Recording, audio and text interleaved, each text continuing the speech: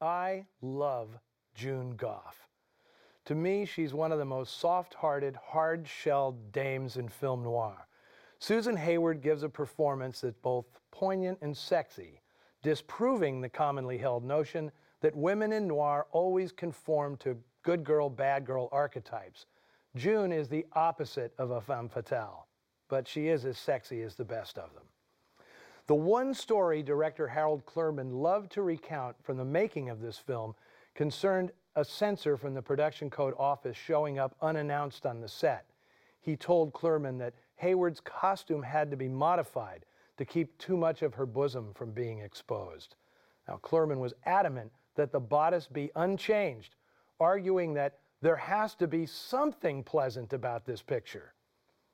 Since Cornell Woolrich stories are all about bizarre coincidences, here's one for you. In 1929, First National Pictures adapted Woolrich's first novel, Children of the Ritz, which led him to Hollywood for a couple of years. Now, his work didn't amount to much, but he did marry Gloria Blackton, daughter of silent film pioneer J. Stewart Blackton, the creator of Vitagraph Studios. Coincidentally, a major contributor to Deadline at Dawn, and noir in general, got his start in the business as Blackton's chauffeur. Now that would be cameraman Nick Musaraka, who probably had no idea when shooting this film that it was written by his former boss's son-in-law. Well, I should say ex-son-in-law.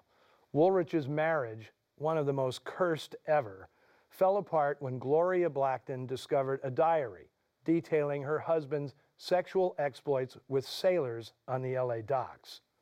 Disgraced, Woolrich returned to New York, where he lived with his mother for the rest of his closeted but creatively prolific life. Naive straight shooters, those were the stock in trade of actor Bill Williams, a New York native who'd breaststroked his way into the movie business as a professional swimmer.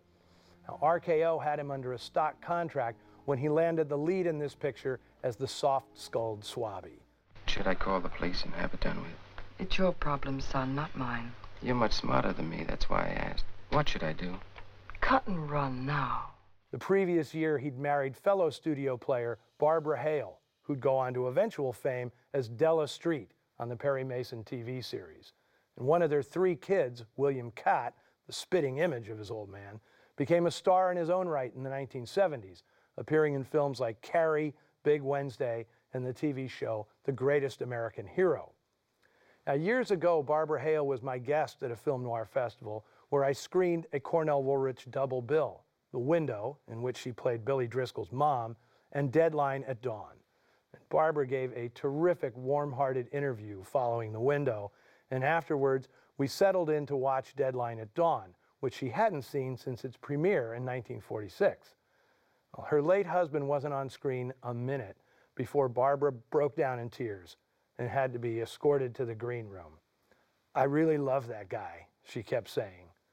Bill Williams and Barbara Hale had one of the strongest marriages ever made in Hollywood.